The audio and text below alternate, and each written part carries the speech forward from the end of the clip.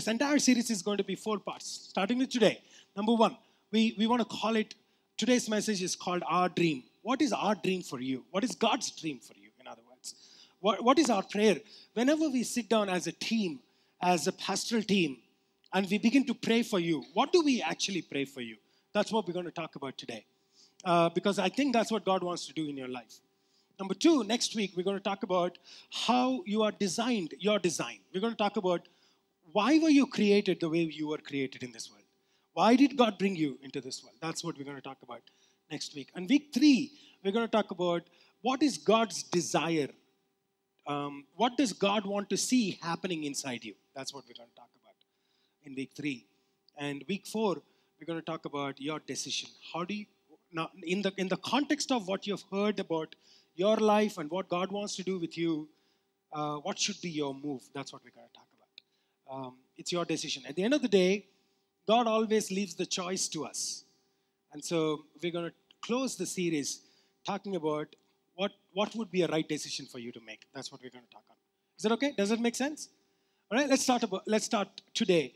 We're talking about our dream for you.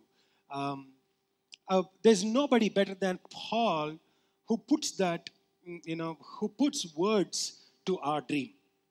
Ephesians chapter 1, if you have your Bibles open to Ephesians chapter 1, verses 16 to 20. I'm reading from New Living Translation.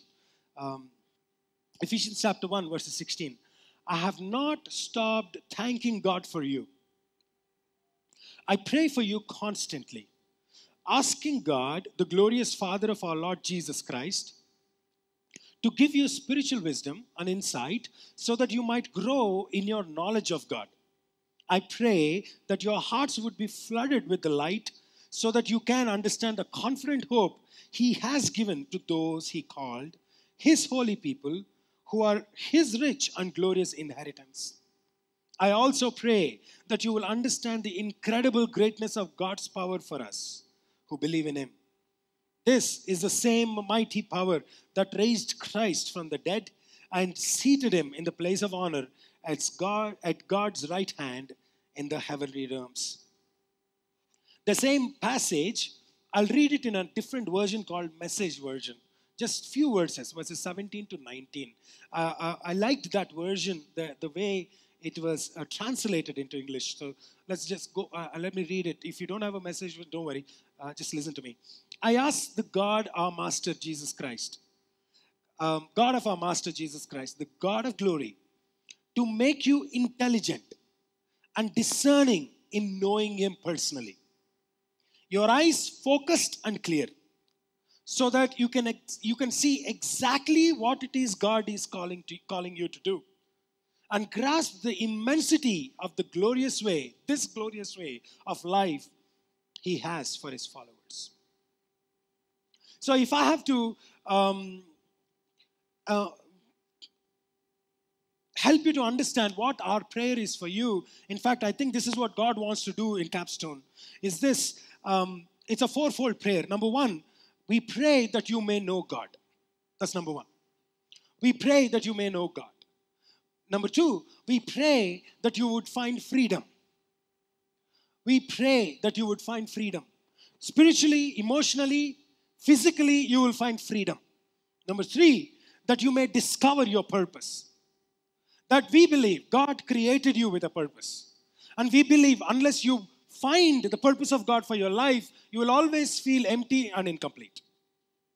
So our job, responsibility that God placed upon our lives is that we help you to discover your purpose. Number 4, that we pray that you would begin to make a difference with your life.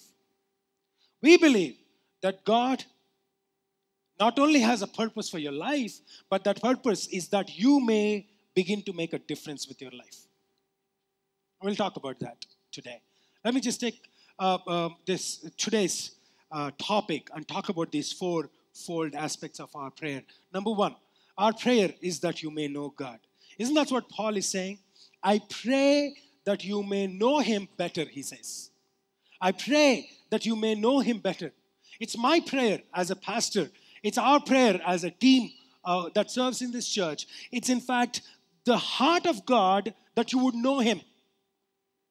Right from the beginning, in the book of Genesis, from the book of Genesis, all the way to the end, to the book of Revelation, you would see that our God is a communicating God. That He always wanted to talk to people. Even if people are not taking the step towards Him, He was the one who took the first step to talk to people. Even if people chose not to listen to Him and run away from Him, He, as a God, never stopped pursuing people and communicating with people constantly. You would always see God as a God who's interested in a relationship with you. We believe the primary reason for the existence of a church should be to help people to know God. You see, it doesn't matter if you remember my name. By the way, those of you who joined us for the last 6 weeks, my name is Chaitanya. I pastor this church. I know you didn't get to see me last 6 weeks, but I'm glad I'm here today. It doesn't matter if you know my name or not. What matters is that you know God. It doesn't matter if you like this church or not. What matters is that you know God. God is interested in revealing Himself to you.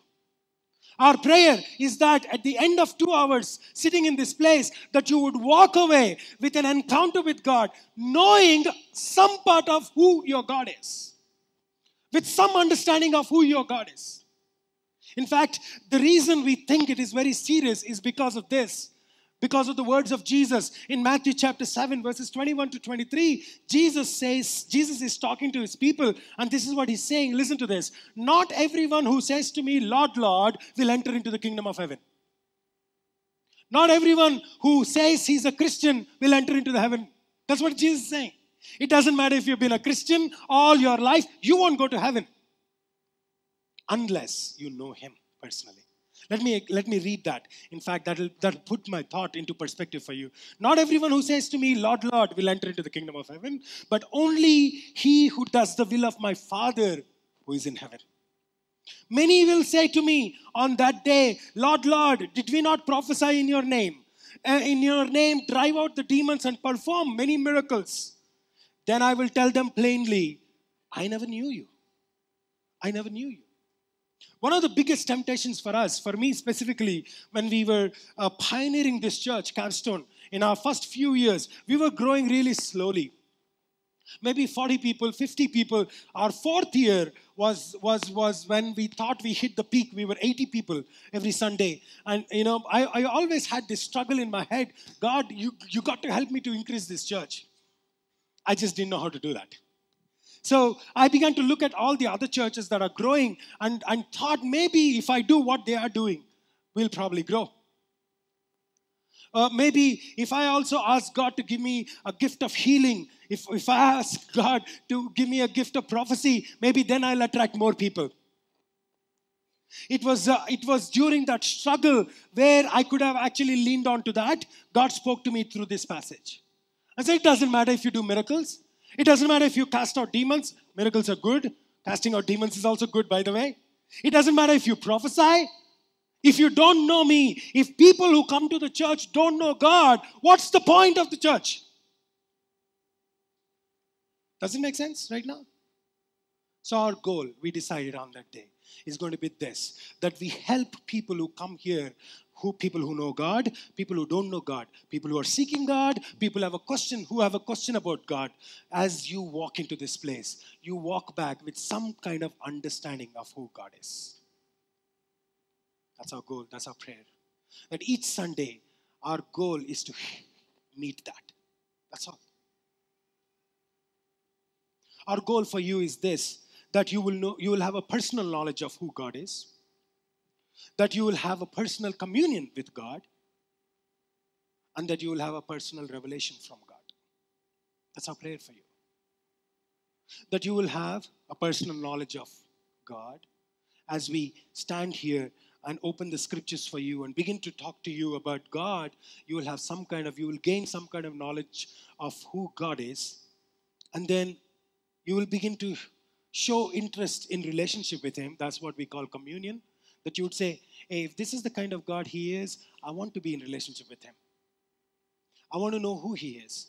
I want to grow in Him. That you would begin to pursue a relationship with Him, and then you will have an encounter with Him. That at some point in your journey at this place, that God would speak to you personally, individually. We all have those defining moments. We call it encounters. Those moments where you kind of saw God in a completely new light, and your understanding of God completely changed, and that moment decided how you're going to live for the rest of your life.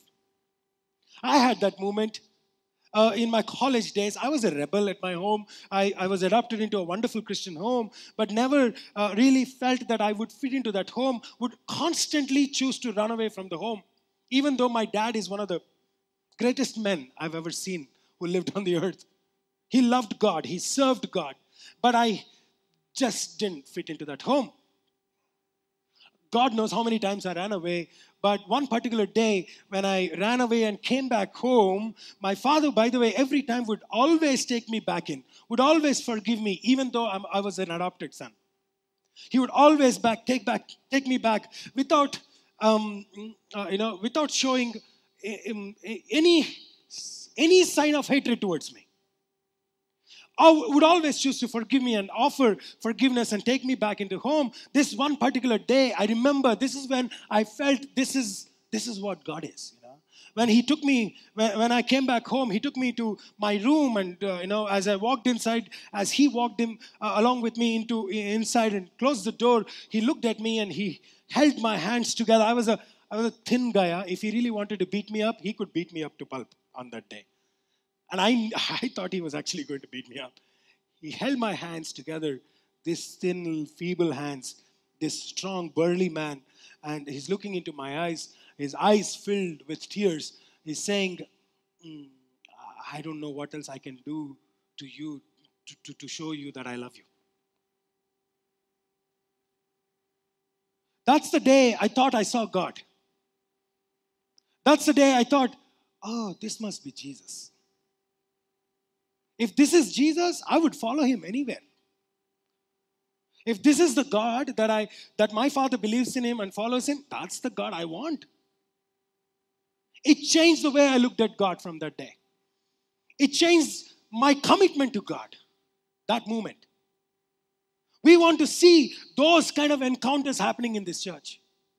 That you somehow has this one moment, one word that strikes your heart so much that you feel, if that's the God, I want to follow Him. You see, that's the desire of God. God wants to reveal Himself to you.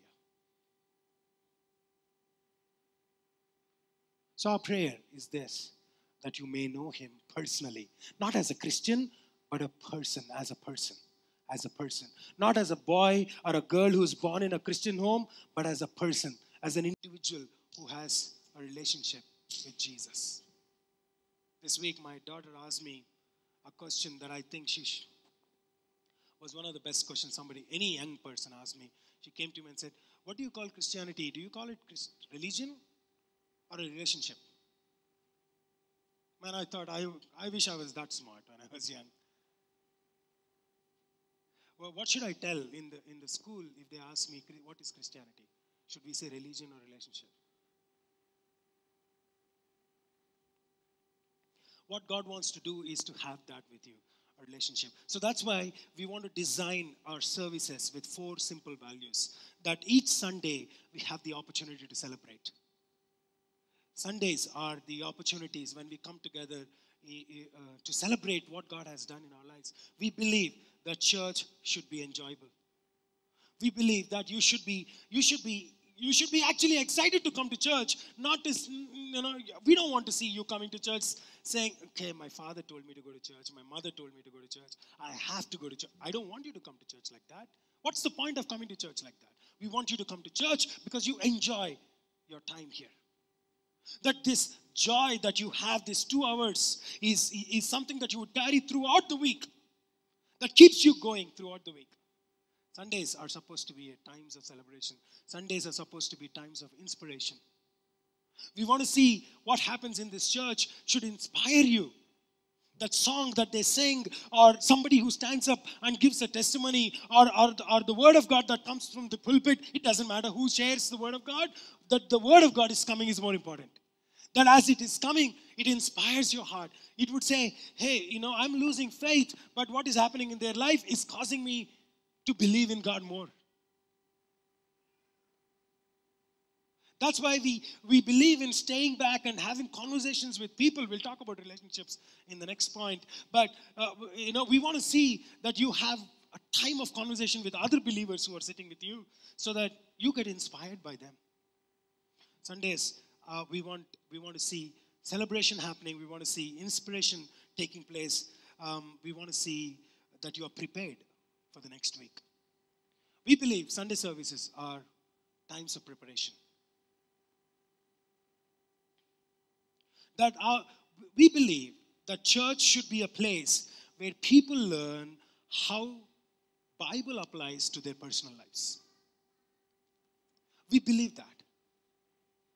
We don't want to use this pulpit to talk to you about what would happen in end times. I mean, although I would love to talk about that, but I don't think that's the time here. The time here that we use, on this pulpit should be used to teach you how can you apply what is told in the Bible to your life. Because I know you would walk into this place with all kinds of struggles. You've got many battles going on in your life. Physical battles, spiritual battles, emotional battles, maybe battles in relationships. Maybe you have a battle at your professional location. Maybe you have a battle in your business. I don't know. I'm sure many of you walked into this place with all kinds of struggles. What I know is this, that you need to go back from here saying that I can face this. I can face this. I've learned something on how to face that on this Sunday. That's our goal. That's our prayer. That we don't want you to go back from here listening to another 45 minutes of blabbering. We want you to go back from here thinking, God spoke to me today. And I can use this in my personal life. That's our prayer for you. Prepare you to face your world. Number 4, of course, this is the 4th value, and it's a very important value, that we want to see every Sunday people get saved. That there is a salvation experience for people who do not know God. It could be possible that some of you walked into this place with a question mark about Jesus, with your relationship about Jesus, and you have always been struggling. Or maybe you walked into this place with absolutely no idea of who Jesus is. We want to help you to know who Jesus is.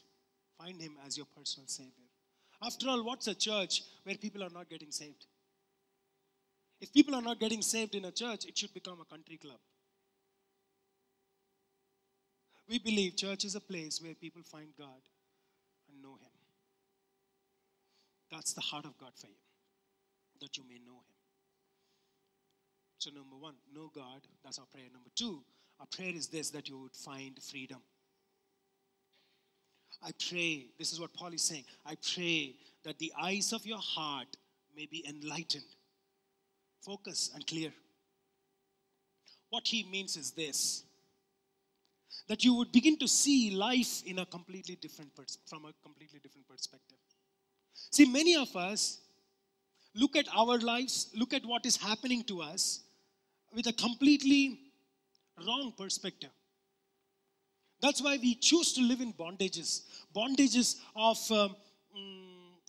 fear of rejection. One of the reasons why God wants us to meet together as a group of people is so that we can have fellowship with one another. That simply means this, that you will develop relationships. Some of you have been coming to Capstone, God knows for how long, and yet have no friend in church.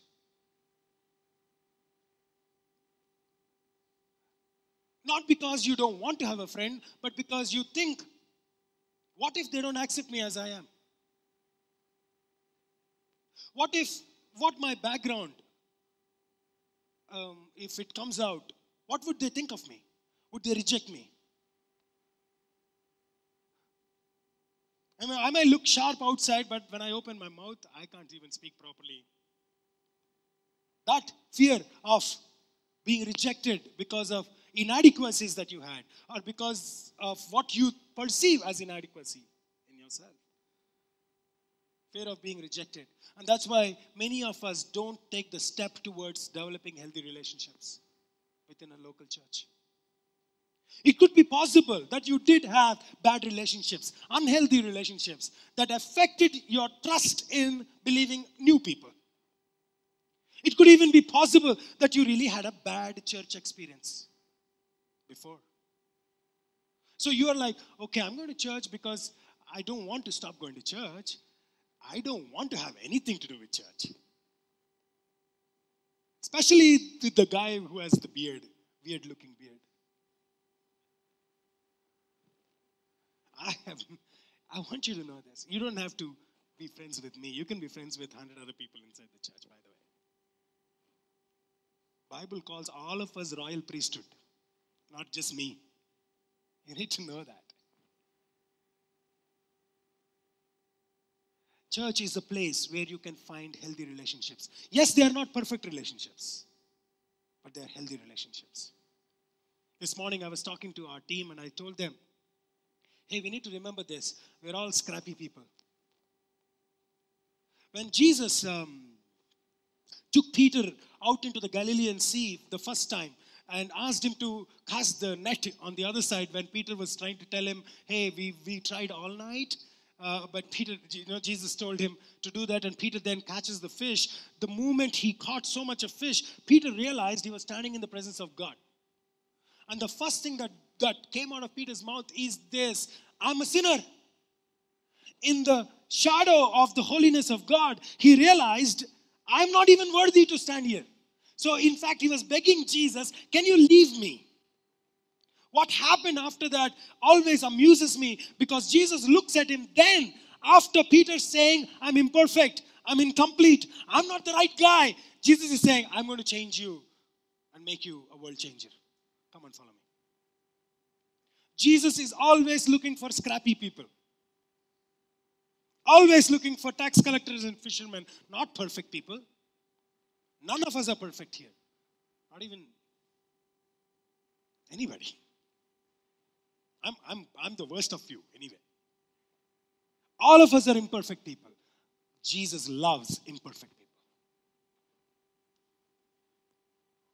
And if you don't make relationship with people like that around you, where are you going to find healthy relationships?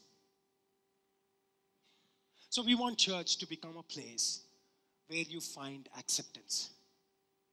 This is the place you're accepted as you are, not judged by the way you dress, not judged by the way you believe in certain things. I understand that. I don't think church should be a place that would condemn you, but church should be a place that would teach you, correct you, help you to be corrected, and show you which would be the right path. Whether you accept it or not, still accept you.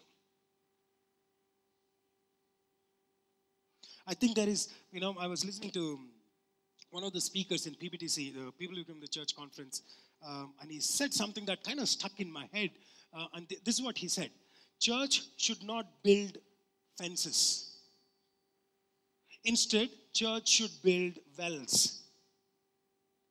What we are doing, have been doing for long, is we've always been building fences.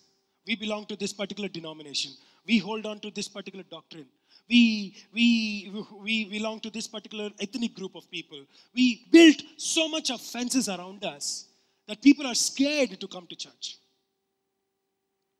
What we should have done was to dig wells.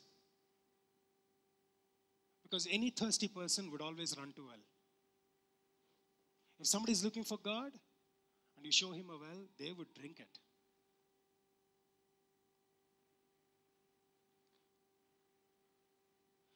This should be the place where you are accepted as you are. And it is a place, I want to tell you that, it is a place where you are accepted as you are, irrespective of what you have done before, where you are today in your walk with God. Whether you believe in God or not, you are still accepted here. I want you to know that. We live in a bondage of a sense of abandonment. we feel that, I've had a bad experience before, or everything was good till I was doing well. Everybody was my friend, and then the moment I did one mistake, one single mistake, everybody left me. We've all been there, didn't we? In our lives, all of us, whether we agreed or not, we all have a secret. We did something that we don't want anybody to know. We would never talk about it. We would hope even God would not talk about it in heaven. But we know that. We don't want to tell about that to anybody. Anybody. Absolutely zero. We know that. We all have sins that are under the rug right now. But that one thing usually fills us with so much of shame and guilt that it separates us from building relationship with others. Or maybe it did really separate you from other people. A sense of abandonment seeped into you that you don't want to have anything to do with church anymore. I've got to witness one of the greatest moments that I could ever see in a church 2 weeks ago in Chicago. I was speaking at a different church. I don't know if you remember, in June we had a speaker from Chicago called Larry Perez, who had spoken to our church talking about arrows out. I was speaking in his church. I was invited by his senior pastor, who is Pastor Choco, who was actually originally was supposed to come here, to come and meet him. So I was speaking in Larry's church, and then I just had like half an hour time to go and meet Pastor Choco and come back. So I went between the services to meet him. And so the moment I reached, Pastor Choco said, "Just wait for me. We have something to do on the stage." And while I was waiting for to meet him and then rush back, what I thought would never happen in a church was happening on the stage. This entire team of that church, New Life Covenant Church, last Sunday, 2 weeks ago, was standing on the stage. And then they said, "Hey church, this is what we want to do today. We're going to pray for a couple and accept them as part of our lives." And they said, "We're going to invite them on stage." They invited a couple whose names are James McDonald and Kathy McDonald. If you don't know who James McDonald and Kathy McDonald, I won't blame you, but they're one of the very well-known pastors in this world. They started in 1988 with 18 people in Chicago, started a church called Harvest Chapel. Last year, 30 years later, they had 17 campuses, more than 13,000 people then in their church. Huge. They've done a lot of missionary work even in our country. James McDonald and Kathy McDonald. James McDonald was one of the most brilliant speakers you would ever hear. Brilliant expositor of those scriptures. Over the last 2 years, they had few allegations that come upon him. Financial, abuse of power, things like that. And slowly, his own church, the church that he built, turned against him. To a point, 4 months ago, they threw him out of the church. Same church that he built, threw him out of his church. And so this New Life Covenant, and I'm sitting there, I followed his story, and I know what's happening in his life at that point of time. I don't know whether he's right or wrong. It doesn't matter at that point of time. What was happening on stage was something that I just thought, that's not something I would see in a church. Definitely not in an Indian church. They invited both of them. The accusations are still on them. Whether they are false or true, it doesn't matter right now. It could be true. But as they brought them onto stage, all this pastoral team put their hands on them and they began to pray. This is what they're praying. God, we don't know what circumstances have led to this point. We don't know whether the accusations were true or wrong. What we want to do at this point of time as the church of God is that you would fill us with your love so that we can give the same love to them.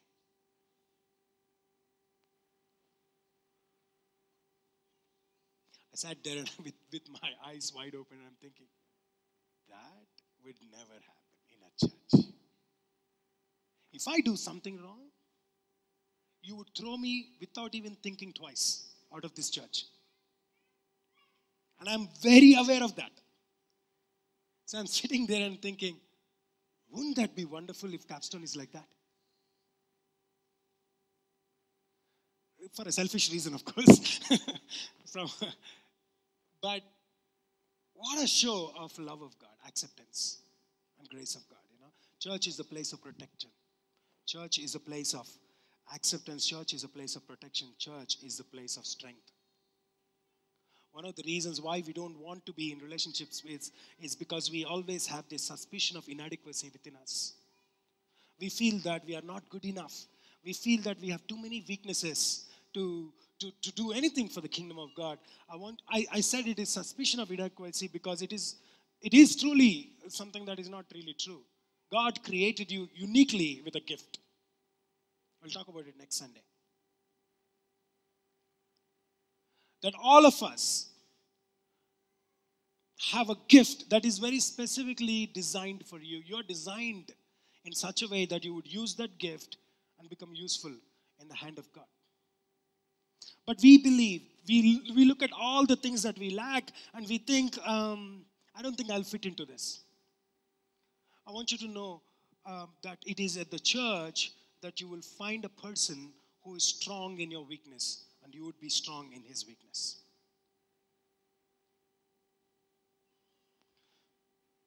That's why we created small groups. We understand 2 hours sitting in this place, you will not be able to develop quick relationships. We understand that. That's why the small groups. That's why we have what we call plugins.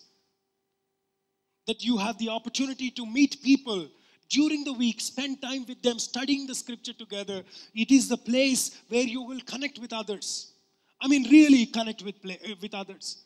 That's how we designed our plugins. We want people to really know other people, in a personal way. It is a place where you can protect each other, give care to each other. And it is a place, small groups are the place where you grow together. If you look at the scriptures, if you look at how the early church grew, it grew in small groups. Every day they met together in the houses, eating together and studying the word together. It's in small groups church grows faster. At some point, we want Capstone to be a place, to be a church of small groups, not with small groups. That we are a church of small groups. That you do church during the week at your home with others. You come back on Sunday morning here just to celebrate. Real church happens in small groups. I want you to know that.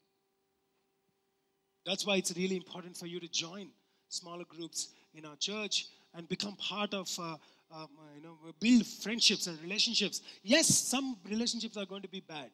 Some friendships, not really good choices.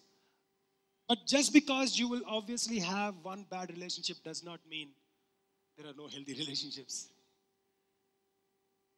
So join a plugin today, by the way. This is a promo for plugin. Number 3. Know God, find freedom, discover your purpose. Our goal, this is our prayer. Our prayer is this, that you may know the hope to which God has called you. Every one of you has a calling upon your life.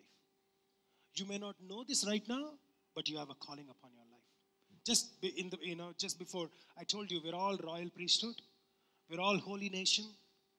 Meaning this, that every one of us have a calling upon our lives.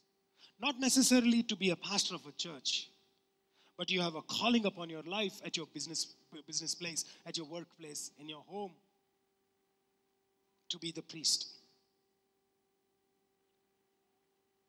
You are designed with a purpose. And your design includes spiritual gifts that come from God. We'll talk about how God designed us next Sunday. I'll come back to that. That's why I'm not spending on the third point much. God designed us very uniquely. With a very interesting process, He designed us so that He could use our life to fulfill His purpose in this world. In fact, we created the growth track to help you to discover what kind of gifts God gave you. Some of you may not know what kind of gifts you have, but you probably are exhibiting them already without knowing. And we want to help you in the growth track to find your own gifting. What kind of gift did God give you that you could actually use it in a proper way to help other people? We'll talk about that. And number 4. So, know God, find freedom, discover your purpose. Number 4, make a difference. Our prayer is this: that you may grasp the immensity of this glorious way of life that He has for His followers. I like the way Paul put that in words, right? He's saying, I want you to grasp the immensity of the glorious way that God has for you. What he's saying is this: what you do matters to God, is what he's saying. You may not know the enormity of, the immensity of the kind of difference that you're going to make. You may not know that. But God has already prepared that for you. A few days ago, we were sitting with the banquet manager here, and we were talking about doing a conference in February 14th, 15th. We are actually going to do a program called Global Leadership Summit here in our church. We were talking about negotiating about the pricing and everything, and asking them, the banquet manager, to give us more discounts and stuff like that. Already they gave us good discounts, by the way. So we were trying to pull more. And while the conversation was happening, the banquet manager made a very interesting remark, and I want you to listen to this very carefully. This is what she said: in the last 6 months after you guys came, we made more profit than in all the previous years. I didn't expect that from her. That's not something that I thought somebody would tell me. But I realized this, that everything that we do, every Sunday we pray for them. We pray for this hotel. We pray that the people who gave us this place be blessed. And God is actually blessing them. I want you to know that you are called to make a difference. Even with a small prayer, you will still make a difference with your life. See, here is the point. Some of us, because we feel inadequate, we think that I'm not the guy who can make a difference. We want to give you a principle. This is the last one. I'm going to share that with you and close. If you're a mathematics guy, you'll remember this. We call it the Shamgar principle. Shamgar is a character in the Bible. Just one story. His entire story in just one verse. Judges chapter 3, verses 31. It simply talks about a guy who took an ox goad and killed 600 people, 600 Philistines. Shamgar took an ox goad and killed 600 Philistines. If you have an ox goad in your hand, ox goad is a small stick, 1.5 feet long stick, a thin stick with a sharp edge. What is it used for? It is used to help bulls move forward, basically. If you're a farmer and if you're tilling the soil, when your bulls don't move forward and, they're giving you trouble, you would use an ox goad to push it at the back so that they would move forward. That's all it is. So that means Shamgar was a farmer, that much I know, with an ox goad in his hand. But he faced an immense task ahead of him. 600 enemy soldiers were standing against him. If he was like us, he would have said, I've got too little in my hand. I have no experience in the warfare. I don't know how to fight these guys. I don't think I'm equipped enough. I'm not the perfect guy. Should we probably look for David? That's what Shamgar would say. If I would say, if I was in Shamgar's place. But what he did is that he used the ox goad. I don't know how he killed them. That's one thing that I'm going to find out in heaven. I don't know how he killed them. He did kill them, 600 of them, with an ox goad. So Shamgar taught me a very important principle. for success in life. Start where you are, use what you have, do what you can. That's a formula for success, by the way. Start where you are, use what you have, do what you can. And there is no mountain that you cannot cross. There is no giant that you can bring down, that you can't bring down. If you can start where you are, use what you have, do what you can. That's how you begin to make a difference. We'll talk about it in the last Sunday of this series, more on making difference. How do we begin to use our lives, what we have, little bit of what we have, to bring a change in the place that we are in.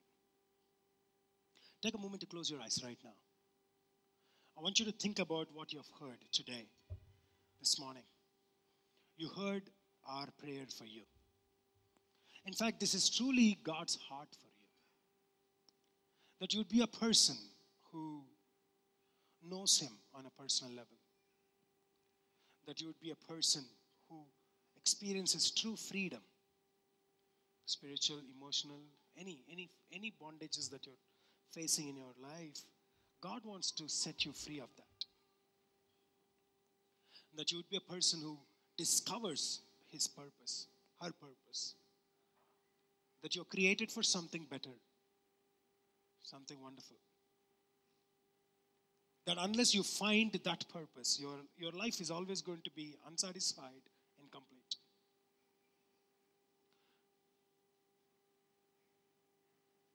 God spoke to you that you are a person who can make a difference with your life.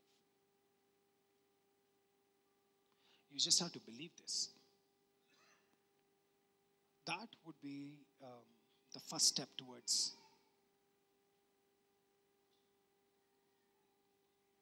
the greatness that God can bring into your life. So I'm going to take this moment to pray with you. I'm not going to ask if you want me to pray for you or not, because I do want to pray for you, all of you, whether you like it or not, that you would find God today, that you would find freedom, that you would find your purpose, and that you would know how to make a difference in this world. I'm going to pray with you right now. If that is your prayer, ask God for a revelation of Him. God, show me who you are. I want to know you on a personal basis. Ask Him. If you are somebody who's saying, I've always been struggling with developing healthy relationships. I want to find freedom from these bondages. Ask God to help set you free so that you can develop healthy relationships. If you're somebody who's saying, I don't know what is my purpose. I don't even know why I'm living right now. Ask God to reveal His purpose for you. He will, my friend. And if you don't know where to start, ask God to show you where to start, to beginning to make a difference.